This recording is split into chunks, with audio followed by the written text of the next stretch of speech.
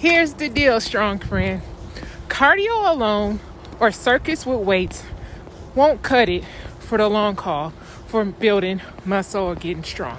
They'll get you started, but they ain't gonna keep you going. It's important that you lift weights with some structure, with some intensity, with some progressive situation, with repetition. Because if your workouts are changing every time you go work out, you're not gonna see much gains. You're not gonna see much progress. The muscle ain't gonna be muscling.